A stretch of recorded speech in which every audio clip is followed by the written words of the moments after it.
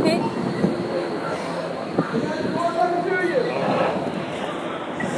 That Thursday night, I was at El Centro. I was taking my final. Usually I get out at 8:30, and that day I got out a little bit later.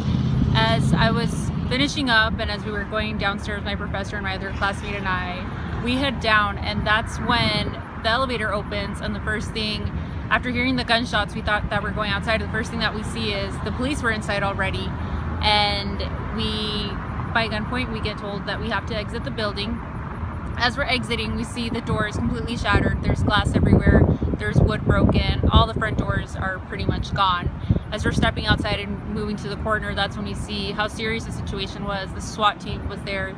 There was helicopters. The ambulance was arriving. There was literally cops on every corner of the street, and we had realized that our school, that's where the shooter had gone. He was at the 2nd floor as we were going down. We were in the 8th at that time.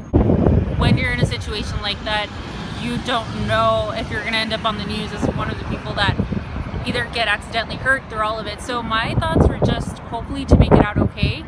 I trusted that the officers had the best control of the situation, but like I said, all around us at that point, everybody started calling their family members, and in every single conversation you would hear, if anything happens, I love you. If anything happens, I love you. I guess it kind of hits you what's going on in this position at this time, and the seriousness of it. No, I didn't sleep at all. No, I didn't. Eventually talking about it with my other classmates that were there helped, but that first night it was just so much and it was so fast that you can't sleep.